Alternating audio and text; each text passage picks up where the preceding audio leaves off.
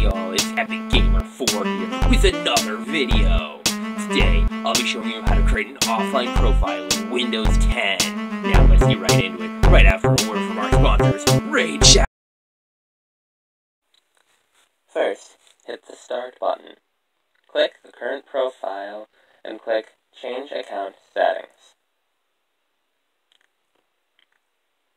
Click on Family and Other Users and hit the Add Someone Else to this PC button. Next, when the window pops up, click I don't have this person's sign-in information. Click Add User Without a Microsoft Account when the Create Account pop-up shows. Next, you should add the information for this user. Username is required, but password's not.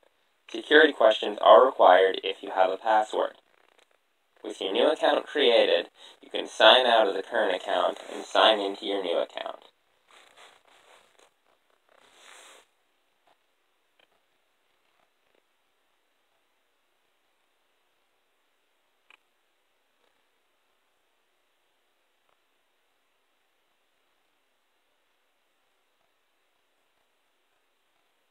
Windows 10 will set up the account and ask for some preferences. After you answer these, you are all set.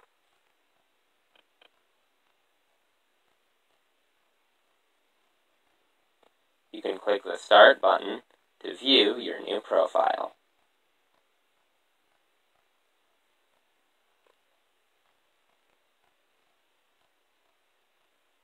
You can even customize your new profile to your liking.